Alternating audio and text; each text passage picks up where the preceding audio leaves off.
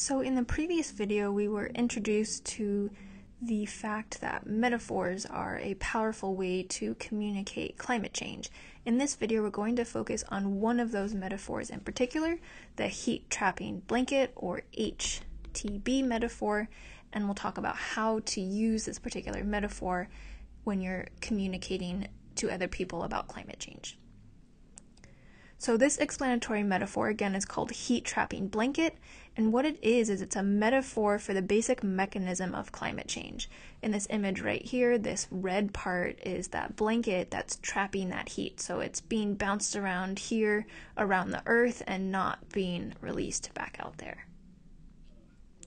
And so when you're using this metaphor, the story that you're telling, and again, the story is important, right? If you think back to the very beginning of the module where I used that example of Silent Spring by Rachel Carson, where she painted this very elaborate descriptive picture. You're really telling a story here that's going to get people to engage with you more. But the story that you're telling is that when we burn fossil fuels for energy, we add more and more carbon dioxide into the atmosphere. And that buildup acts like a blanket that traps heat around the world, which disrupts the climate. And so when you're using this metaphor is effective because what it's doing is strategically redirecting people away from some common misconceptions and from some common patterns of thinking that aren't productive for the conversation. So some of those patterns that we're directing away from are that change is natural. So this idea that, oh, the climate has always changed, this is no different. A lot of people have the misconception that climate change is about a hole in the ozone layer. That's also not the case. This metaphor helps to direct away from the thought that nature will fix itself and that we don't have to do anything, that nature works in cycles, which is again related to this change is natural, and that the solution is recycling. So we'll talk about in a little bit, the solution actually is something different. So in this particular heat trapping blanket metaphor, we are redirecting people away from that thinking to have a more productive conversation. And so when you're using this heat trapping blanket metaphor, you want to touch on several key points. The first thing you want to do is start with fossil fuels as the underlying cause. So this again is an image of these CO2 emissions being emitted by the factory, industry, and transportation, were those two main causes we saw of those emissions. Let's see if I can draw a car. Nope, that looks like a turtle. Okay, that's a car. So industry and transportation are some of the main causes of these fossil fuel emissions. And the second thing you want to do when you're using this metaphor is then introduce this analogy of the blanket. And a blanket is something that everyone's familiar with, and so you can use that analogy to explain that those gases, carbon dioxide, that are being emitted are creating a really thick blanket around the earth that are trapping heat in the atmosphere. So we're using that analogy, something that people can relate to convey this idea that we're trapping heat and it's making the earth warmer. We then want to explicitly state that this warming of the earth is a problem. So again, when we thought about some of those misconceptions people have, some people might think, oh, well, this has always happened. It always happens in cycles. It's not a big deal. This warming of the earth, that thicker blanket caused by higher heat trapping gas emissions like carbon dioxide, this is a problem. And so you can talk about some of the potential ways that people are being affected by this. And here I think it's beneficial to consider who your audience is and whether they might be more interested in the effects on human health or on environment. And of course, all of these things are being affected, but when you're trying to have a productive conversation with someone, you want to tell a story that they're going to relate to. And so it might make sense for you to consider what things they think are most important. If you want to focus on human health impacts, you might focus on something like increased disease transmission, which we've talked about before. This is a graph showing the disease danger day. This is in San Francisco. This is local. This is the risk of disease transmission by mosquitoes. Here on the y-axis is the risk, and on the x-axis is the year.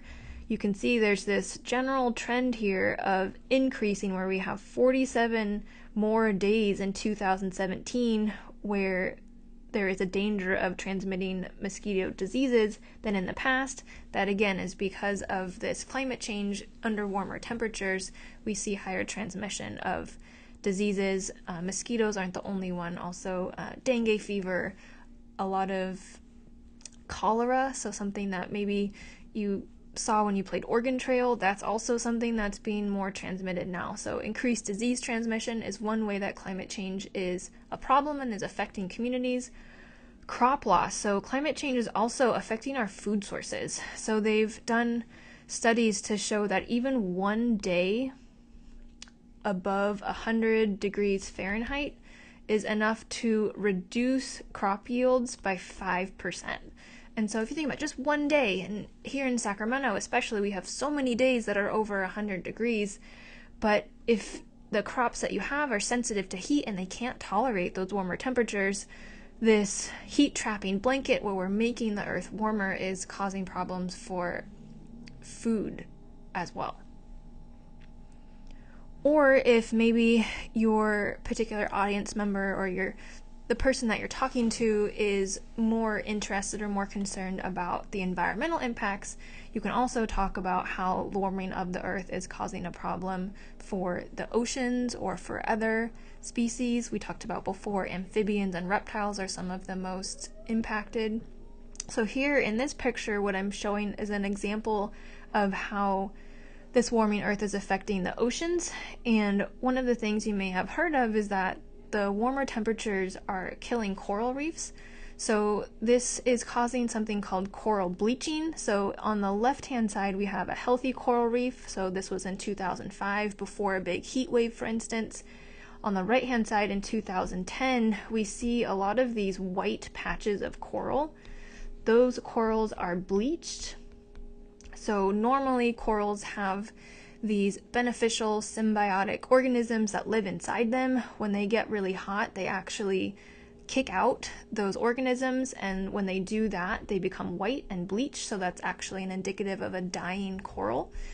And this is so important because if we look on the left, we have a really healthy community, and the corals form the base for that ecosystem. So they provide habitat for a bunch of fish, they provide food, shelter.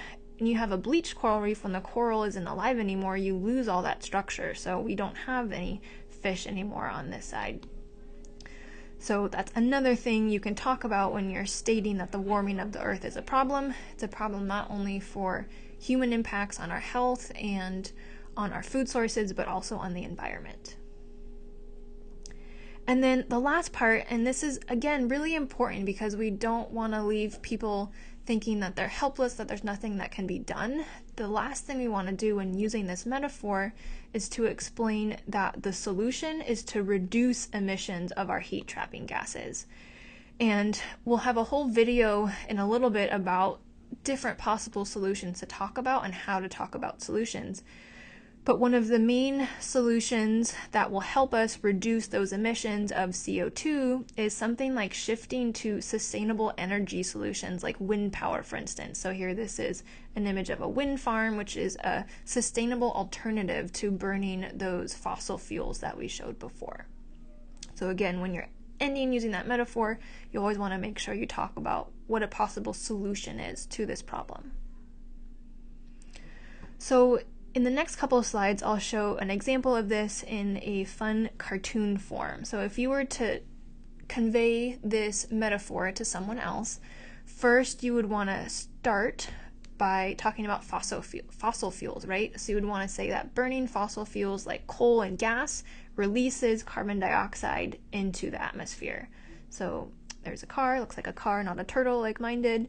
But again, we're starting with the fact that fossil fuels are being burned, that's releasing carbon dioxide into the atmosphere. The second thing we want to do here is explain that as that carbon dioxide builds up, it creates this blanket around the Earth. So in this cartoon, they use the term gassy blanket. I don't know if you would want to use that term per se, seems a little odd to me, but the idea is the same, that this high emissions of carbon dioxide is creating this blanket around the Earth. And then you would want to convey that this blanket is thicker as more CO2 is being produced, and that thick blanket traps heat around the Earth, and so it's making the Earth warmer. And that's a problem. So all that trapped heat warms up the ocean. So this particular example is focusing on the impact on the oceans. You could talk about coral bleaching, for instance, as one possible problem. You could also talk about problems not related to oceans, like human health or other species that are being affected on land. So if we were to end there, go ahead and think on your own what's missing. So if you think about what was shown when we first talked about how to use this metaphor, what's missing from the cartoon here?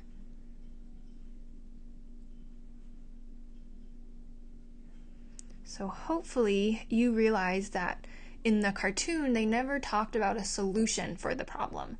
Remember, we always want to end with a solution so we can be productive in our conversations and not end up having people think they're helpless or hopeless. And so in this scenario, what is missing is we would want to end this conversation, this interaction with someone, as we're using this heat trapping blanket metaphor, we would want to end by saying that the solution to this problem is by reducing emissions. And so that's really the way that we're going to be able to solve this problem together.